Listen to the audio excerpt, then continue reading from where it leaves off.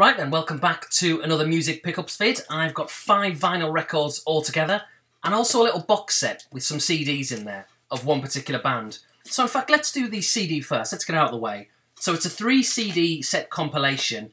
I don't even think this is an official release, maybe just kind of a cheap, maybe third party kind of thing going on. But I saw it quite recently, and it was going very cheap, I think it was $10.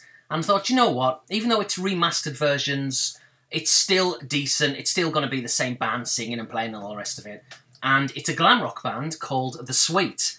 And you probably can see it, but it's very reflective. A, because of the light, and B, because it's silver, and that kind of very glossy, kind of vibrant, shiny, glam rocky front cover. So The Sweet are a great band. I mean, they're not my favourite glam rock band. That would probably have to go to, I guess maybe Slade. But with The Sweet, you've got some fantastic songs, many of which you'll probably be aware of. If they don't sound familiar, you'll probably know them if you hear them, such as Blockbuster, Action, Ballroom Blitz, Wigwam Bam, Fox on the Run. There's many. Really good band. And like I say, when I saw it for $10, I thought, I've got to get that. And it's a 3 CD set compilation, which I think I said at the start of the vid. And pink and silver. How much more glam can you get? So, yeah, glad to get that one.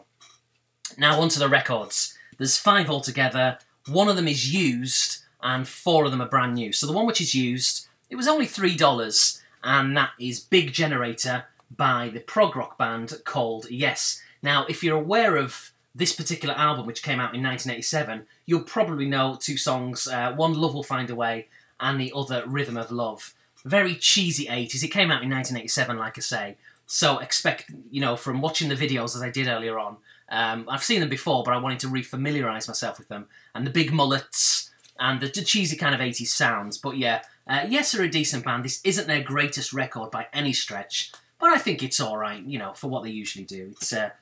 It's not too bad. And like I say, that's a used record.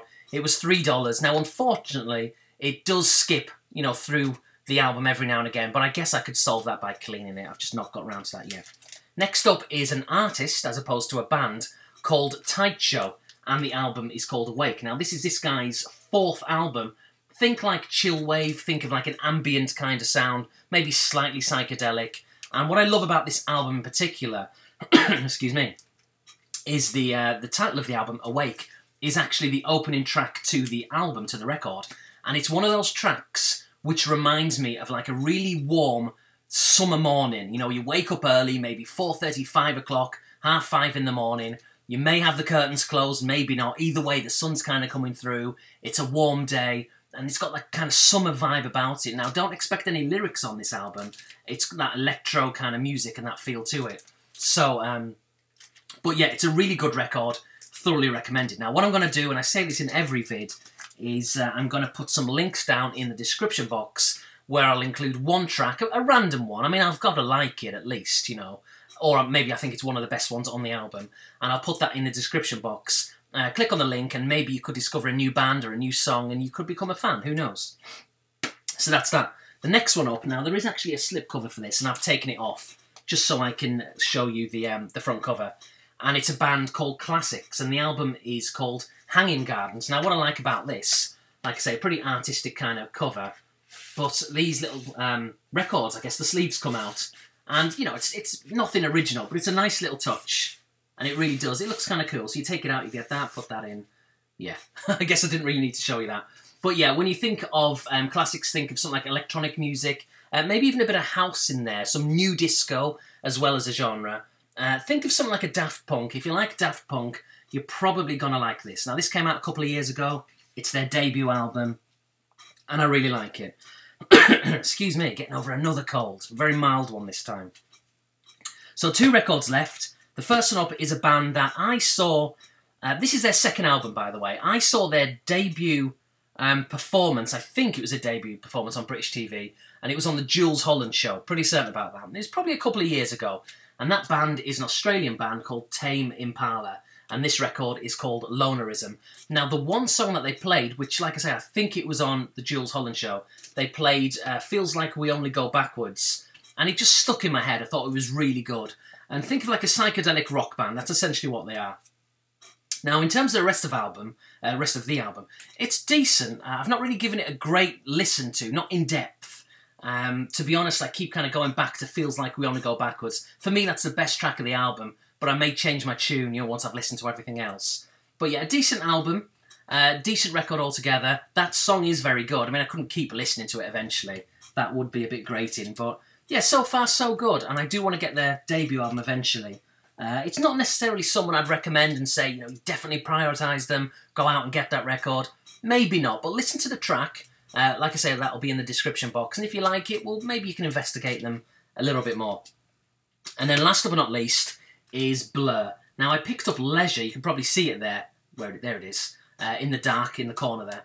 I picked that up, I think, maybe the last pickup vid or the one before that, whenever it was. Blur are a fantastic band, really like them. Now, this is their 1997 self-titled album, which includes Beetlebum, Song 2, On Your Own, I guess.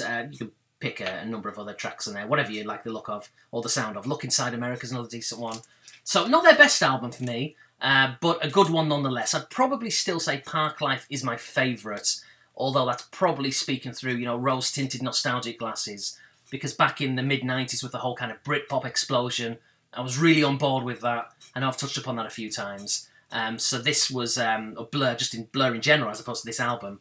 Blur for me were a really important part of growing up, essentially. So when they announced last month that they're going to be releasing a new album, in fact, it's not even the fact that they said they were going to be releasing a new album. The fact that they said they'd finished it and it's going to be released in April the 27th, I think. It was just incredible. Now, I have listened to that one song that they've done so far. I forget what you call it off the top of my head, but is it just called Whipped Cream or something like that? I know the album's going to be called The Magic Whip. I can't remember what the song was actually called, but it's really good. Typical Blur, being progressive, not stalling. And Damon Albarn, I've got to say, he's a genius. He really is. To think of all the stuff he's done with Blur, with Gorillaz, The Good, The Bad and The Queen, that whole monkey opera thing that he's done, and whatever else for that matter. A really talented guy. And when I was younger, I've got to be honest, I preferred Oasis and that kind of whole Oasis v Blur battle. But as I've gotten older, I'll always be a fan of Oasis. But as I've gotten older, I've really started to appreciate Blur. I loved them back then, in the early 90s, before the whole Britpop thing kicked off. I remember watching a programme called The Beat, presented by Gary Crowley in the very early 92, 93. And Blur used to be on there quite a bit. I guess it would have been tracks from their Modern Life is Rubbish album. So I was aware of Blur before they really made it big time. So I've always been a fan, but like I say, it's not until recent years that, I've really started to appreciate them, and Damon Albarn in particular.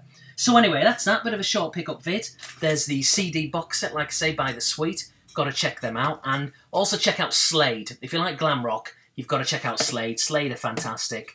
I mean, I know a lot of people will probably just think of their Christmas song, Merry Christmas, everybody. But honestly, Slade are brilliant. And in fact, they were the biggest band in the country, in the UK, in the early to mid-70s. So that in itself says something. Some fantastic tracks.